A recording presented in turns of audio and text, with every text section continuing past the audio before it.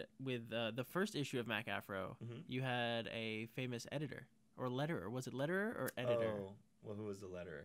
Was it Richard Pryor? Yes.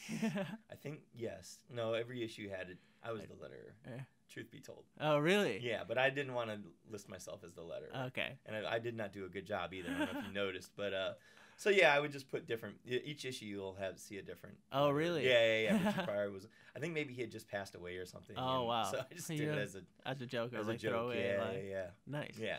I can't remember who else I used, but yeah. Yeah, there was a few others, because I remember every issue had a different letterer, and I'm like, how come Mike doesn't use the same letterer or the same? I'm like, oh, it all comes to fruition now. I love it.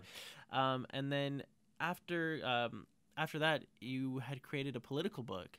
Yeah. Well, Joshua Dysart. I'm very politically oriented and motivated and stuff.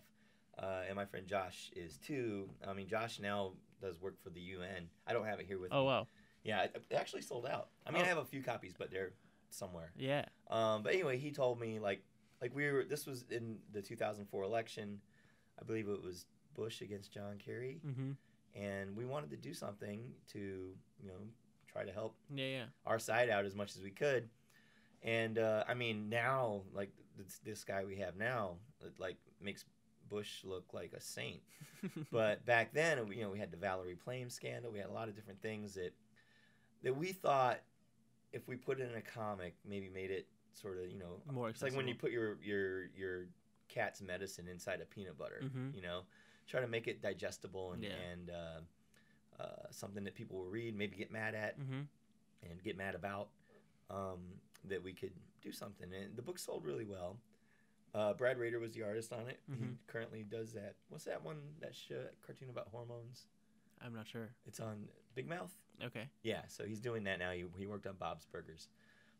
Josh wrote it, and yeah, I mean, my contribution to that book, besides paying for putting it out, was I put Dick Cheney in the Iron Man chest plate because he had a bad heart. Or he has a bad heart, so he wears Tony Stark's armor on his chest.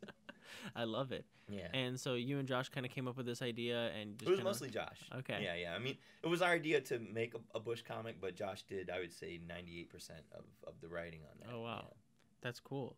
And then after, you should have him on your show. He's great. Yeah. I love Josh, and I love talking to him. He's one of the only writers I've talked to who's kind of like gone full undercover into writing a story for his first Vertigo book.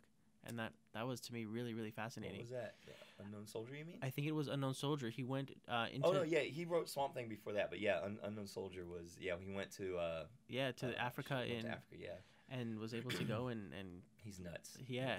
For doing that for a story, it just kind of was like, wow, like, you don't hear people doing this. They kind of just write... Now he's been to Afghanistan. I think he's been on the border of Iraq and stuff. Wow.